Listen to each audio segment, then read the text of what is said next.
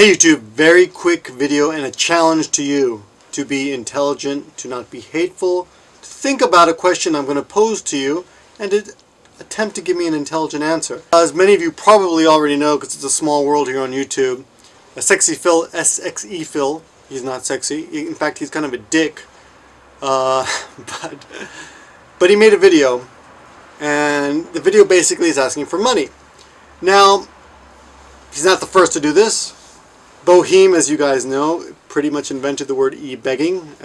From what I know, I mean, could be wrong, could have been someone else. Everyone knows Blunty did it. Blunty 2000, what's his name? 3000? I forget his name. Sorry, but I just call you Blunty. No, sorry, no offense intended. There was that Kim Bobs for Kim, you know, fundraising thing last year. There was also, oh well, Ian Crossland does it, I think. He's got a PayPal button. Then there's other people like the Boring Dispatcher who, I don't know if he has a donation button, but I know he sells t-shirts. Quite a few people sell things on the internet. That Drew's Toothpaste guy sells his t-shirts. MC Electric Chair sells thongs. So my question to you, and I'm not selling anything and I'm not asking you for money, so I know there's a guy out there called Give Me a Dollar Man who's like, he's going around, you know, making fun of me, whatever. I think it's all, he's also Victor is a loser. It's the same guy, I think. Whatever, I got my haters, it's cool. My question to you is there a right way to ask for money, and what would make you ask for money? The reason I'm bringing this up is because I was in New York City about 20 years ago without money. I had no money. I slept in the park.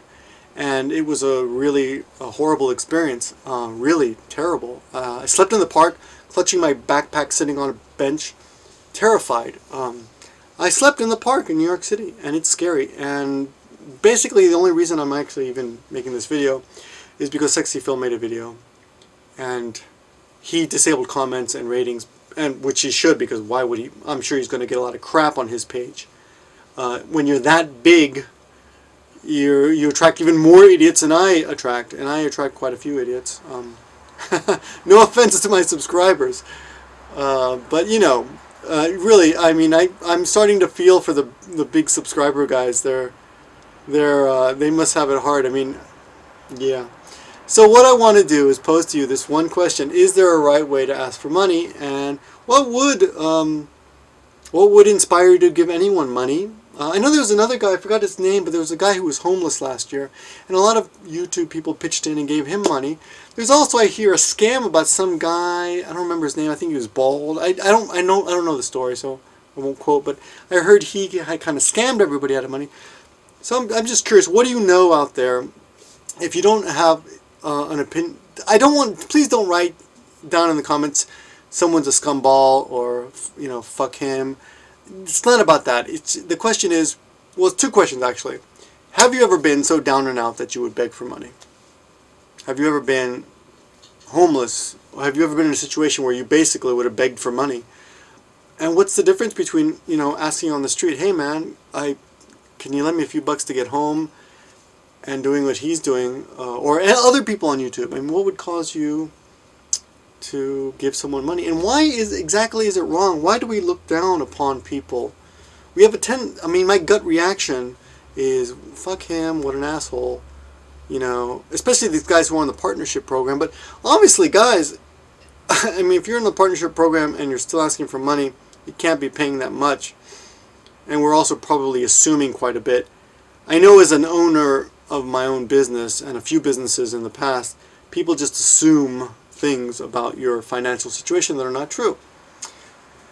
So again, have you ever been in a situation in which you would beg for money? What would cause you to give someone money in real life? Do you give money to beggars? I mean, don't you? I know I do.